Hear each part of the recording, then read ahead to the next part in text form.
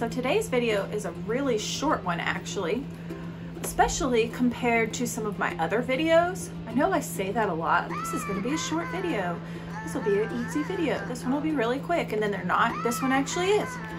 We are making a, I struggled with what to call this. And I think what I decided on was a catch rope. So we've talked about fall breakers in a cage, and that's what this essentially is. It's made with mostly dollar store items or things you can find at the dollar store, and hopefully you'll like it. So stay tuned. So we're going to start with these ropes from Dollar Tree.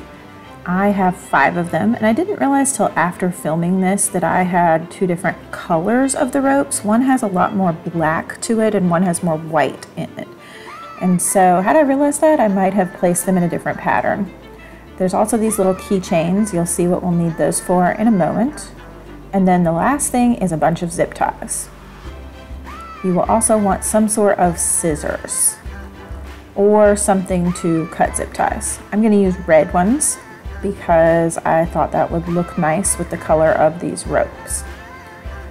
So next thing I'm going to do is take all of the tags off of everything and get them prepped for the project.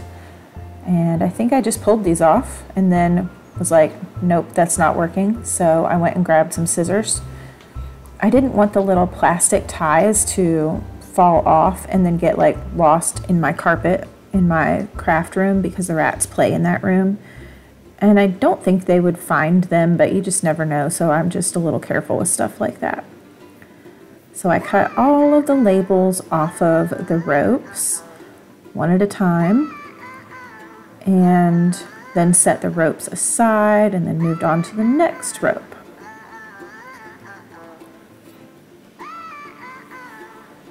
Goodness, this took forever.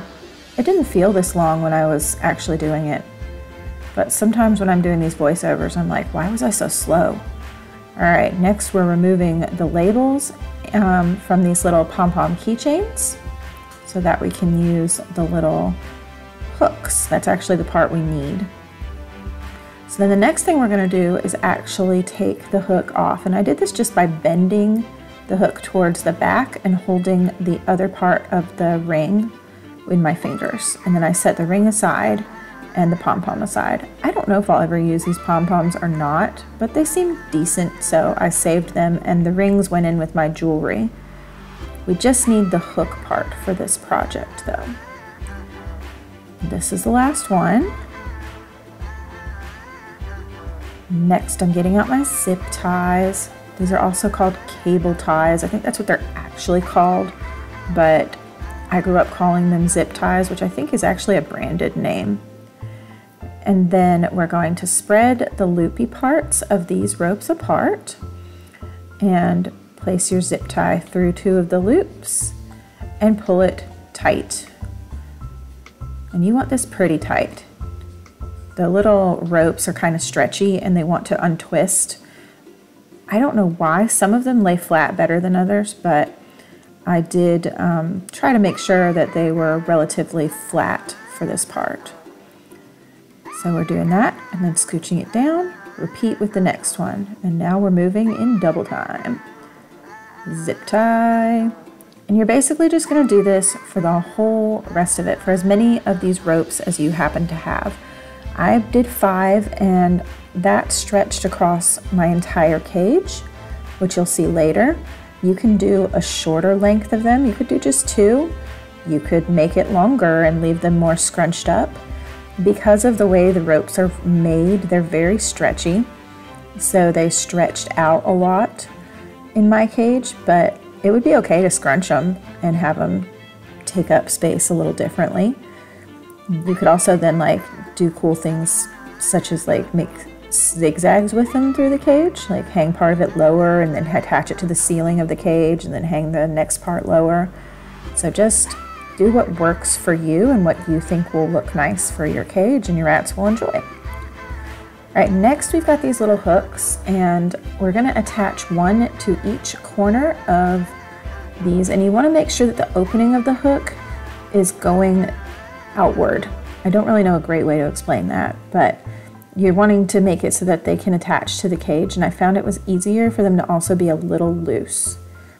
So then we're going to repeat that with all of them. Just make sure all of the openings for the hooks are facing out. You don't want them some facing in and some facing out. That's going to make it a pain to attach it to your cage later. And definitely make sure not to over tighten the corner hook zip ties. So here I am doing the last two. Here's my final one. You don't have to use these hooks either. You could use other things. If you have lanyard hooks, use that. You could use carabiners, key rings, if you have them on hand, would work also. Anything like that would be totally fine, especially if you have it laying around. And then I'm gonna just trim off all the little tails. So this whole video is a little over 8 minutes, and I sped up most of it twice as fast. So this was a super quick project. It did not take long at all in real speed, and you really don't need anything special to be able to do it. So here you can see me stretching it out and squishing it up, which is great for storage, by the way. And this way you can see the two different colors really well, which is obnoxious. Here it is hung up on the front of my cage, just so you can see how long it is. And then this is it in the cage.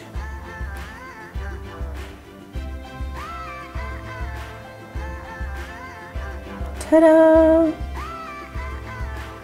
I finally figured out how to make the picture zoom to the side and pan across instead of panning and zooming. I knew my editing software had that feature, but I couldn't find it until recently. So here what I'm showing you is that I didn't quite make it long enough, and I had to use other things to lengthen where the hooks were. So I either made like a chain of hooks or used a pipe cleaner.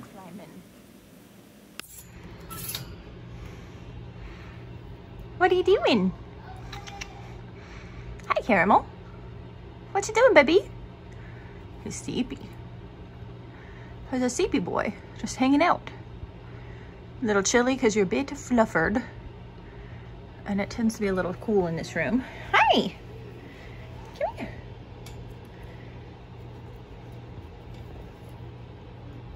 Can you just see me? You like it?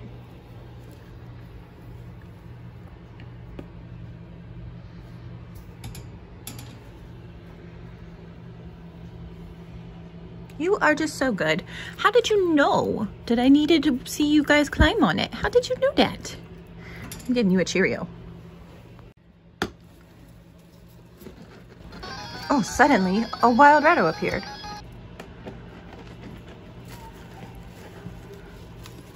Here's your Cheerio. Now you can climb on it? Show me. He says, no, I need a treat, and then I'm done. Good boys. I think that's it today. Thanks for watching. Bye.